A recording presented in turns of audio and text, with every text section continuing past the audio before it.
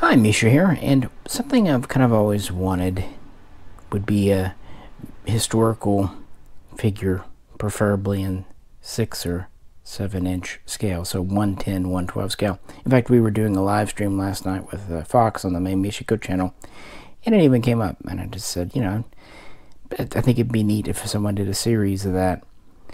And I guess because Alexa's all that listening in, something did kind of pop up on my feed later on. Well, it's not 110 or 112 scale, it's 118 scale, so roughly 4 inches. But I was just too curious.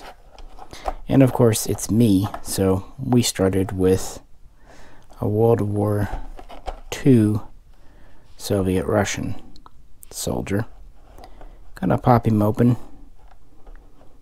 and if I like him, they also do some Americans and some Germans, I believe. So it's not a huge line, but I don't know, for the money, why not?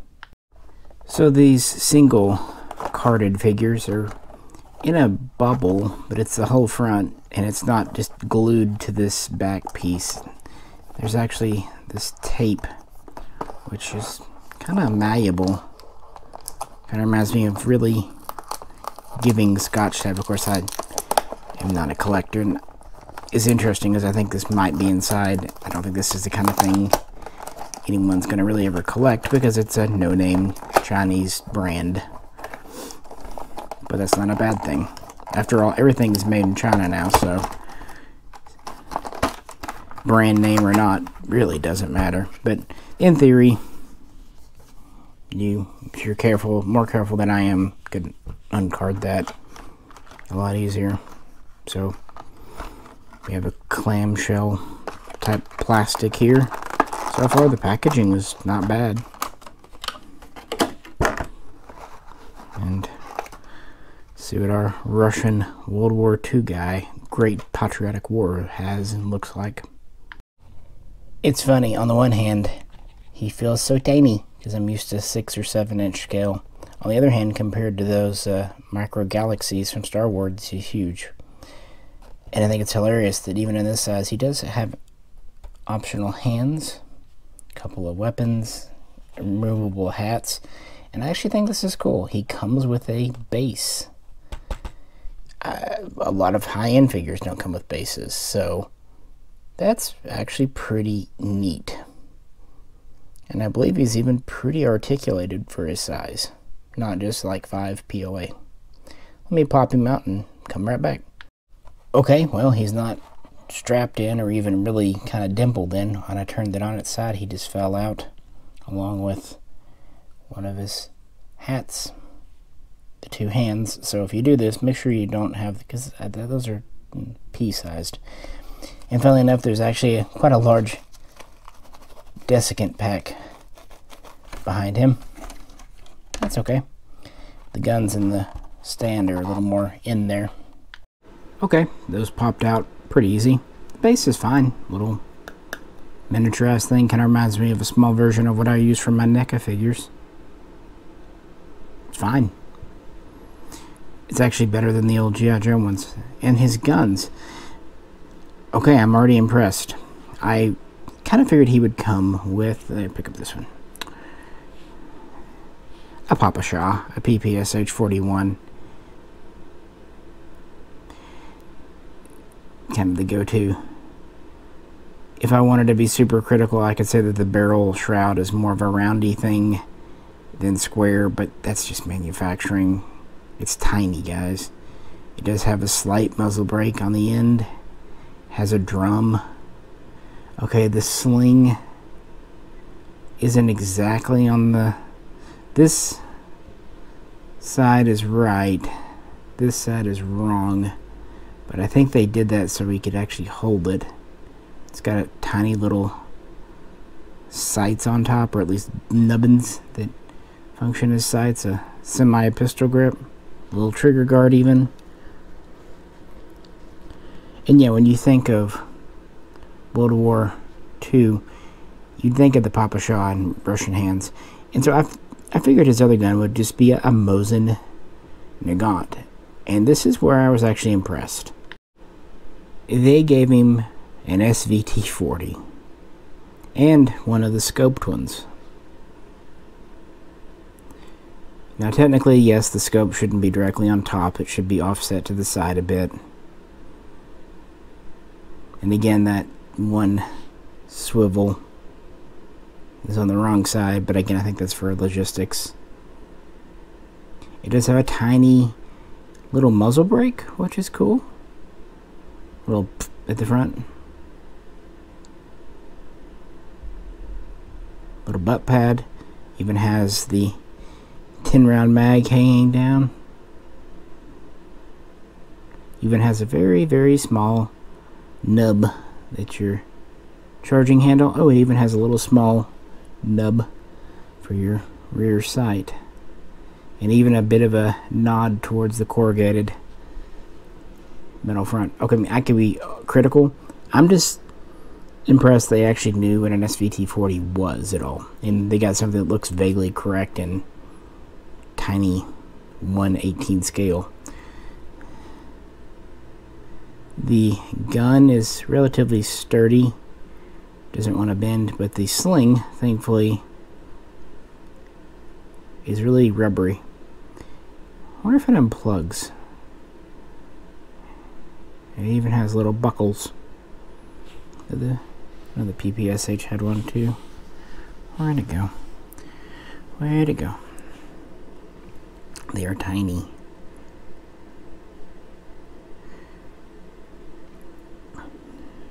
Okay, it even has a tiny little dog collar. It's kind of neat. Yeah, so those are the two guns. We also have two pieces of headgear. We have a pretty standard helmet, which is pretty flexible with the strap. It's normal. And we have a little cap, which I'm assuming they intended to be inspired by Ushanka. But I might be wrong. Certainly a little cap, though.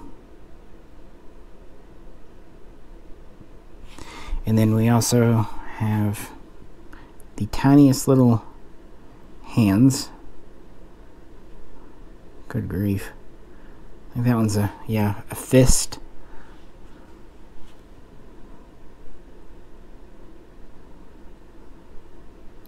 That one also seems to be a little fist. Tiniest little fists. So with the extras out of the way, what about this guy? Alright, I just kind of messed with him for a couple of minutes there off camera. I can't tell you about paint. You know why? But I can tell you, I'm already impressed with the articulation. In fact, it puts some bigger figures to shame. The leg moves around. It actually is completely double jointed at the knee, going all the way up. Even has small detent notches. The little footsie moves, tilts. I don't know if it rotates side to side. Yeah, it does, or at least kind of rocks around. And the arms, I think they're single jointed, but I mean, considering it's a guy in a uniform, that's pretty good. And they also swivel. And the hands obviously move because they pop off anyway. Don't know if they like rock around themselves. It'd be kind of a little too small for that. They were kind of soft and rubbery, which is good.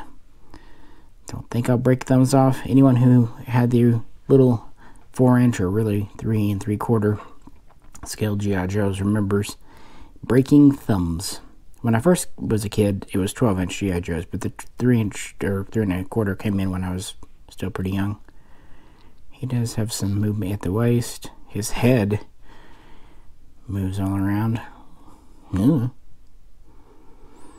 the backpack, you know, you'd think it'd just be plugged in like a G.I. Joe backpack. It actually has shoulder straps. I'm gonna be honest, I'm really impressed for the size. And some people, oh, does that the knapsack comes off, or I think it's a bedroll, comes off the backpack. And there's a little shovel here. I wonder if that comes off. And there's a pouch that definitely comes off. Yeah, I think he was a regular infantryman. I don't see a pistol on him. They didn't really name him. He was just like Russian World War II soldier. Speaking of names, they seem to be called Joy Toy, but I've also seen them sold under different brand names because, again, Chinese company. And I'm not dogging on the Chinese. I mean, they make all of our stuff. Probably made the camera I'm using on this. I'm just saying the names get a little strange, and you see the same things sold under different brand names. Who is Ray? He's got a hip. I don't. And his skirt area, his blouse moves. I bet lots of pieces come off this guy, and not in a broken way. Although I'm sure I'll manage to break him somehow. I'm talented. You know, I mentioned scale. Let's get the tape measure real quick. Aren't I good at tape measuring? Actually, I asked my wife to set it. I'm not sure which actually side the numbers are. I will tell you this: I set the tape measure to 4 inches, and he's actually just a smidgen taller, and his legs are slightly bent right now. So I'm gonna say he's actually a little bit taller than old school G.I. Joe, maybe. And this is without the helmet on. So he's probably at least an honest 4 inches.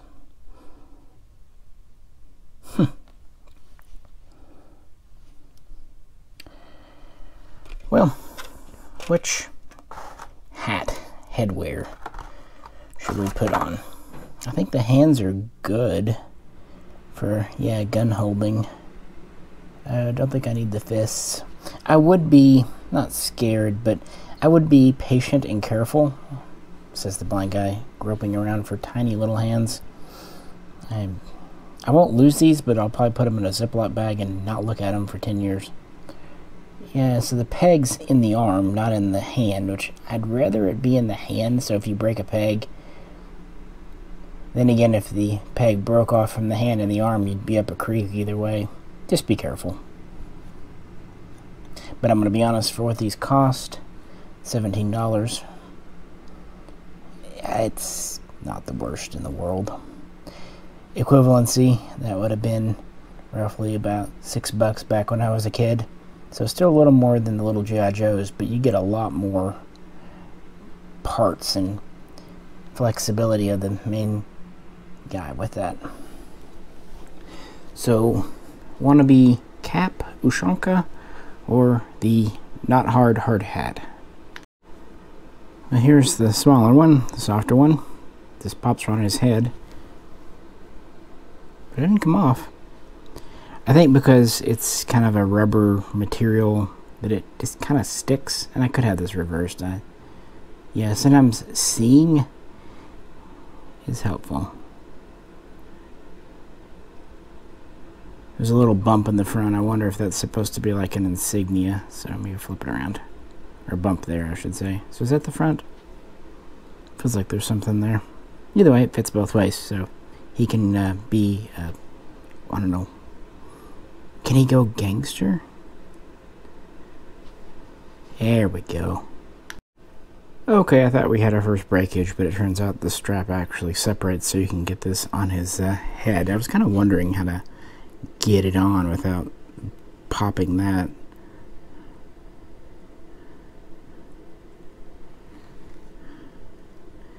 Now getting it back in its little hole is going to be a fun thing, but oh well. This will be on there.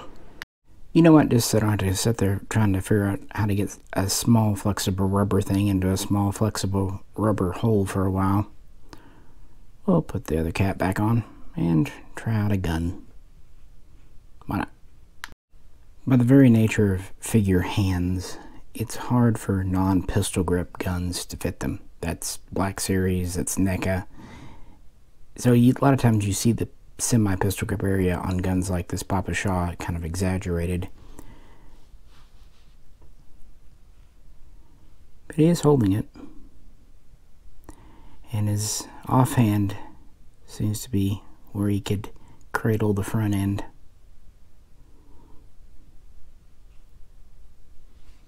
Yeah, it's in there pretty good.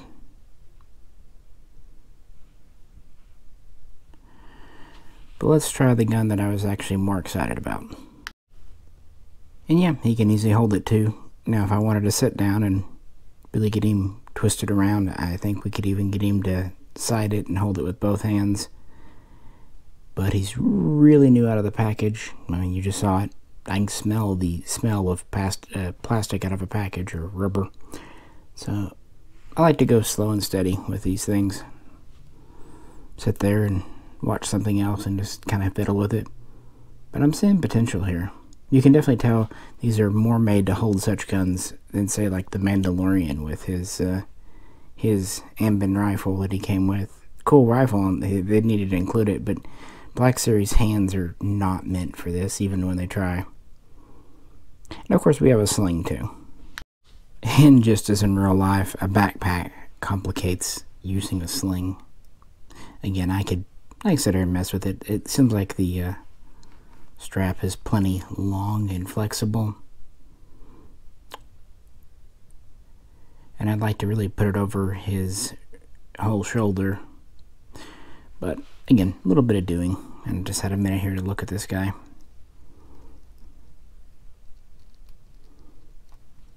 He's not loose anywhere. Yeah. And I guess we'll try out the stand. Yeah, he went on nice and tight. I noticed the peg went in his right foot here easier, but his ankle joint there is a little more loose. So I put it in the tighter left foot because the ankle's there, and that's not even trying to pose if you kind of balance him out. That, I guess, one good benefit about this scale, this is the first 4-inch I've bought, at least in many decades, is you don't have a ton of weight. Gravity isn't dragging you down. That's the problem with a lot of the NECA bigger creatures. And end on the spinny thing. I had no idea what to expect. Like I said, I was randomly talking with Fox on our live stream last night about this, and he was up for same-day delivery with Amazon. So, just really curious. So first impressions, for the money, for the weapons you get, little extras. I do wish he was in a scale that I was doing, but then again, you know, I don't have any other World War II figures in a different scale, so that would really bug me. It's kind of like my Predators are 110, whereas Black Series is 112, and yeah, there you go. But all in all, yeah, I'm pretty impressed. Of course, being this small, there's going to be some fiddly bits. Again, getting the guns just right in his hands, popping the hands on and off, getting the helmet with its strap fully secure. I'm sure getting the backpack on and off can be a little annoying. Just go slow. Don't go ripping and tearing at things. But I also understand this is a mass-produced thing, and there will be QC issues. There will be broken parts, because they're not really going through a U.S. company that's kind of assuring them and doing that. It seems like the company, Joy Toys, whatever, has been around for about a decade. It seems like they do a lot of Gundam stuff and anime sci-fi. That's cool, just not my bag, you know. I wish they did more World War II, but you know what? I'll take 3 more than none. I think I'll buy the others. I would love it if they would do a Japanese, though, and they haven't. Yeah, Japanese. They do the American, of course, the German, the Wehrmacht, and the Red Army here. I mean, if they wanted, they could do French, British, Italian, but I get why they just want to go with the big ones. What if they'd ever do any small scale, or, well, this scale rather, vehicles? I understand, like, a lot of vehicles would be too huge. Even like an airplane would be too big here. But what about like a Jeep, or at least a motorcycle? If they were historically correct, and I don't expect 100% accuracy, I know he's not. but 100% accuracy in the toy way, I'm good with that. You know, kind of like with the weapons we were talking about. They're not 100%, but for their size and scale and cost, it's a, you know, an icon. It's a notion, if that makes sense. Well, he can't quite get into a saluting position, at least not with me just trying here real quick. But still, a lot better than not only the old Star Wars 3 3/4 figures, but even the G.I. Joes from the 80s. So, hey. And it's neat, 2 guns, total of 4 hands, 2 hats, and a base. Which is kind of more, oh, and of course removable gear, satchel, and backpack, and even the bedroll. Pretty neat. Again, just something I kind of looked into and thought, let's give it a go. But let me know what you think. How does the paint look to you? I'm sure it's not like Hasbro face printing. I'm sure it's pretty basic on the face paint and hair and stuff. Kind of to be expected at this size and cost. But how does the uniform look to you? The colorations, the camo? Let me know. And how are the guns colored? Do they have paint on them, or are they just one color? Kind of hope they at least did color the stocks. But if not, I'll live. Of course, you could always paint it yourself. It'd be really neat if they also colored the slings. And yeah, he fit on his base pretty well. I would just say again, at this small scale, just be careful with everything. But something new to kind of show you this weekend. I don't know, kind of excited me. With that, this is Misha, and catch you with a more prepared and serious video next time.